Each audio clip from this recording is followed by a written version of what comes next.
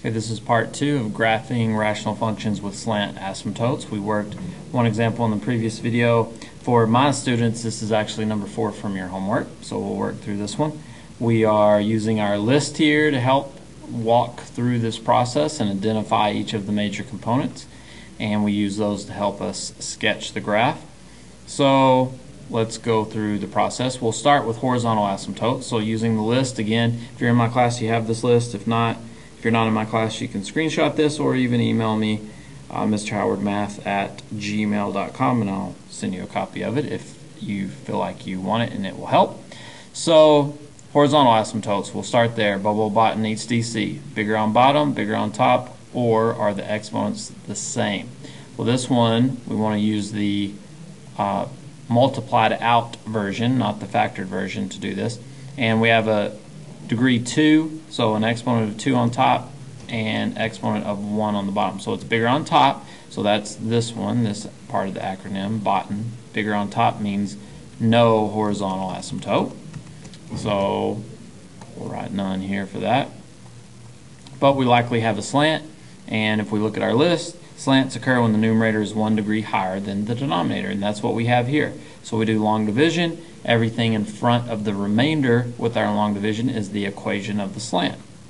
So it is 1 degree bigger on top than bottom, so we'll have a slant. So we'll do our long division here. So we have 2x squared plus 5x minus 12, and we're dividing that by negative x minus 2, or negative x plus 2. So what times negative x gives me 2x squared? That would be a negative 2x. So that gives me 2x squared here, and then negative 2x times 2 is minus 4x. We subtract, so those cancel. Flip this one to a plus. 5x plus 4x, 9x. Bring down the negative 12 there. What times negative x gives me 9x? That would be minus 9.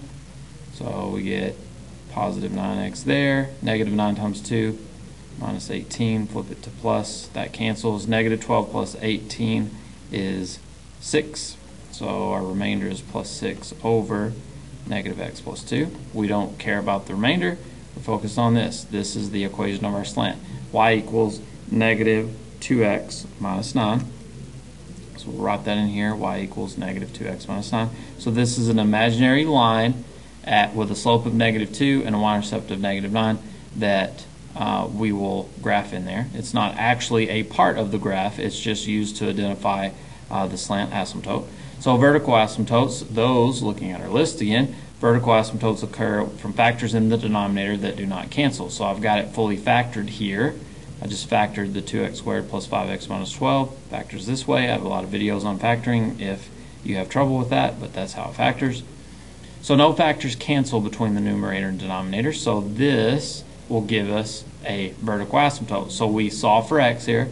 Shortcut would just be add x to both sides, so we get x equals 2. So vertical asymptote at x equals 2. Don't let this negative fool you. You can either add x to both sides and get x equals 2, or subtract 2 from both sides and then divide by negative 1. Either way, you get x equals 2. Wholes occur from factors that cancel between numerator and denominator. So we have none because no factors match between the numerator and denominator. Roots come from factors in the numerator that do not cancel. So again, you can look at the list here. Factors in the numerator that do not cancel with factors in the denominator give you the x-intercepts, the roots. So 2x minus 3, we would add 3 and divide by 2. So that would be x equals 3 halves for this root. You add 3, divide by 2 to solve for x there. Set it equal to 0 and solve. So x equals 3 halves is a root. X plus 4, set that equal to 0, you get x equals negative 4, so that's another root at negative 4. And the y-intercept occurs when x is 0. So we'll evaluate this function. I'll use that form instead of the factored form when x is 0. So f of 0 would be equal to 2x squared. If you plug in a 0 there, that's 0, goes away. Plus 5x, 5 times 0, 0, goes away. So we're just left with negative 12 on top, this negative 12. And then x is 0, so negative 0 plus 2 would be 2. So negative 12 divided by 2, negative 6. So our y-intercept is 0, comma, negative 6.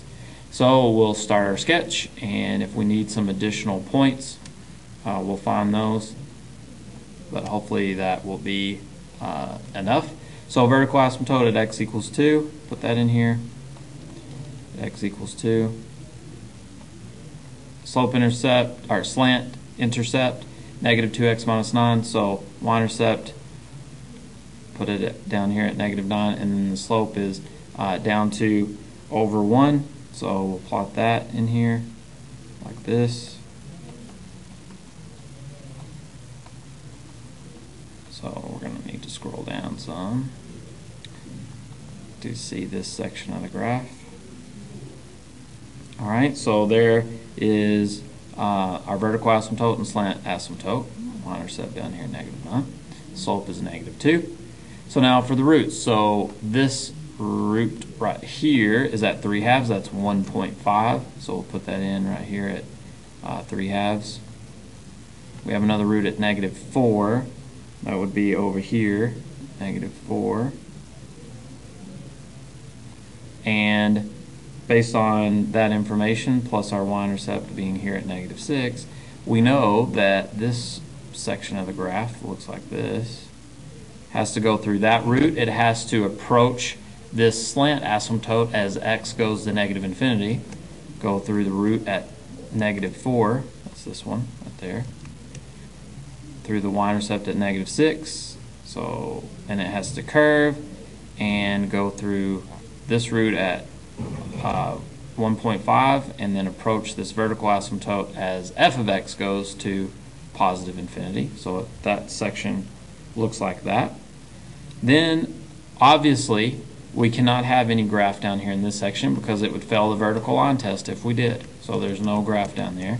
Now we either have a graphed section here in that area bounded by those asymptotes or down here. So we need to evaluate the function when x is something right of this vertical asymptote at 2. So we'll use an x value of 3, use the smaller number just to make it easier. So we'll plug that into the function. So we'll evaluate at an x value of 3, so f of 3. So that would be 2. I'm using the non-factored version. So 2 input a 3 for x plus 5 times 3 minus 12. That's on top over negative 3 plus 2 on bottom. I'm running out of room here. So that would be 18. I'm coming down here with this. So 3 squared is 9 times 2 is 18 plus 5 times 3 is 15. Subtract 12 from all of that over negative 3 plus 2 is negative 1. So 18 and 15, that's 33 minus 12 is 21 divided by negative 1 is negative 21. So there is a point down here, use green, at 3, negative 21. So that tells me it's not in this section. The point 3, negative 21 would be down here. So the graph has to be in that section right there. And I know that that ordered pair is 3, negative 21. So that graphs everything, identifies all the major parts. I will probably make one additional video with another example in part 3. So that's it for this one.